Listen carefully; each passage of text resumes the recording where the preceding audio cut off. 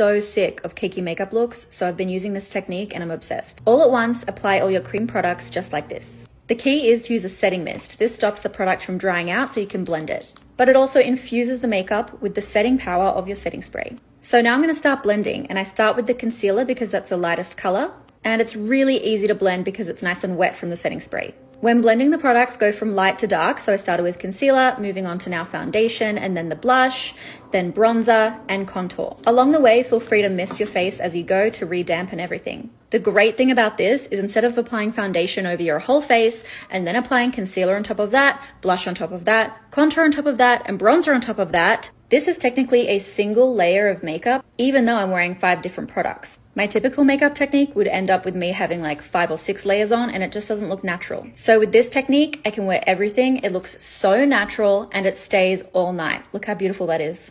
Try it.